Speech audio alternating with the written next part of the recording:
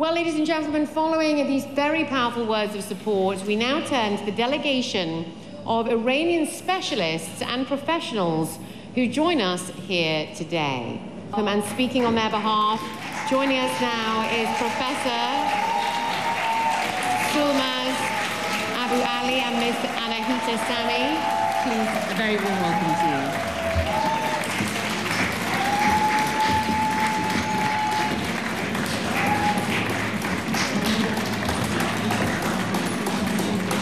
Good evening. It's a pleasure to stand here with you today and speak a few words with such distinguished guests, including those at Ashraf in Albania. My name is Dr. Sولمازابوعلی, and I'm a scholar, an athlete, and a former refugee. I received my PhD in the United States in the field of conflict resolution and am a three-time world champion and 15-time U.S. national champion in traditional karate.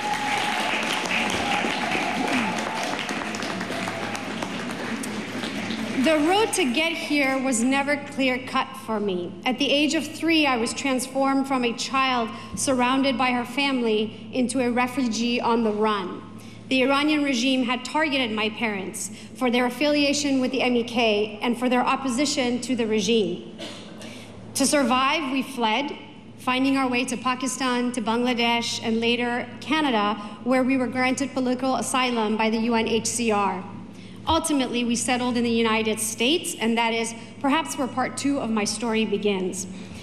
Throughout this time, my parents would often speak to me about the sacrifices, the honesty, the value system, and the goals of the MEK. Their words turned into teaching lessons, which turned into a driving force that launched me toward achievement.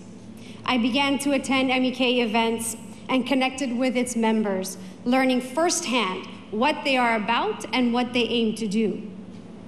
What I found was an ironclad strength, an unconditional love for the people of Iran, and a relentless dedication to bringing freedom to Iran. What I found was a woman named Mrs. Rajvi.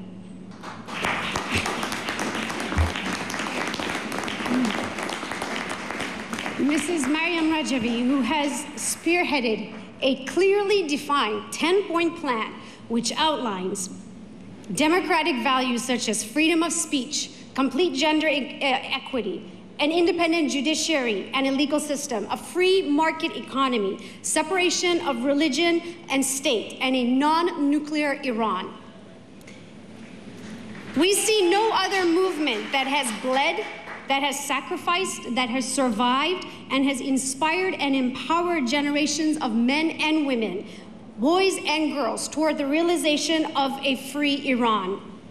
This is the foundation that Mrs. Rajvi has sown, and in my book, she is the real champion.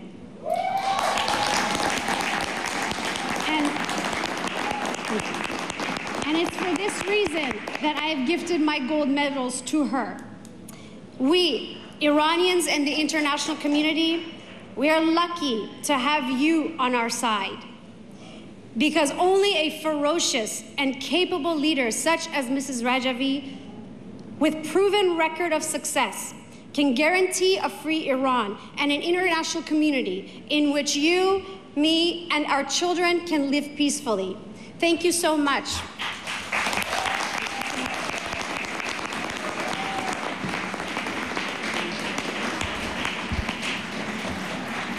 Ladies and gentlemen, I am deeply honored to stand here among such esteemed individuals committed to the cause of freedom in Iran. As a practicing attorney in the United States, I must address a pressing issue that transcends national borders. The Iranian regime's unchecked manipulation of justice has enabled it to wield the legal system as a tool of oppression, both at home and abroad. This distortion of justice poses not only a domestic crisis, but also a global menace, jeopardizing the integrity of legal systems worldwide. I stand here today profoundly inspired by the words of my personal role model, Dr. Rajvi, who once declared, "Human rights are a comprehensive concept. They are not divisible. Violation of any one right is a violation of all rights." This profound statement underscores our global interconnection and emphasizes the universal imperative to uphold justice. The recent sham trials of 104 MEK members, including the leadership of the Iranian resistance, conducted in absentia with Tehran's issuance of bogus Interpol red notices, epitomizes this travesty. These in absentia death sentences against the resistance and Ashraf III leaders aims to pave the way for unrestrained terrorism. These individuals, many of whom sought refuge abroad decades ago, are now targets of Tehran's efforts to silence dissent and extend repression beyond its borders.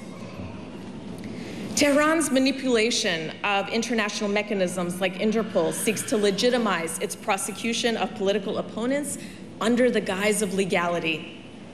The reality, as noted by the UN Special Rapporteur on Iran, Professor Jabir Rahman, is grim.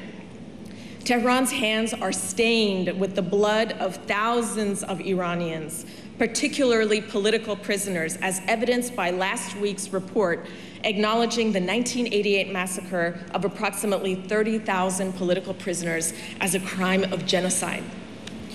In his report, based on expert analysis, Professor Rahman noted the 1988 massacre, where approximately, again, 30,000 political prisoners were executed, is a crime of genocide, and called on the international community to take concrete steps towards an investigative and accountability mechanism, which would preserve all of the evidence and, of course, the testimonies.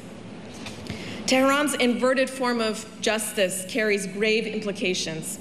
Should the international community persist in appeasement policies, as we've mentioned many times today, it sends a perilous signal. Such was the case with the hostage diplomacy that returned both Asadullah Assadi and Hamid Nouri to Tehran. Tehran must not be allowed to exploit with impunity, justice with impunity. Such actions undermine the fundamental pillars of international law and human rights. Justice transcends international boundaries. It is fundamental to global peace and security. Democratic nations must condemn Tehran's judicial abuses and repressive tactics. They must ensure protection under international law for Iranian dissidents, and especially MEK members in exile, safeguarding their rights to free speech and assembly. Moreover, accountability for Iranian officials involved in the crimes against humanity, such as the 1988 massacre, is non-negotiable. Holding these perpetrators to account is crucial, not just for justice's sake, but to uphold the integrity of the law itself. Now that the Iranian people have once again boycotted this sham election, only 88% did not vote, rendering futile Khamenei's fraud and rigging. As Mrs. Maryam Rajavi, the president-elect of the National Council of Resistance of Iran, announced, this was a resounding no to dictatorship.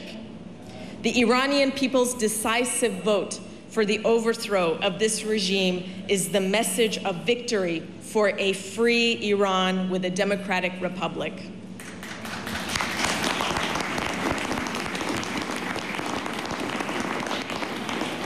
In the relentless struggle on the streets of Iran amidst oppression and sacrifice, the brave souls fighting for freedom embody the essence of justice and human rights. Their courage challenges tyranny, forging a path toward a future where these fundamental rights prevail, not just for Iran, but for humanity as a whole. Thank you very much.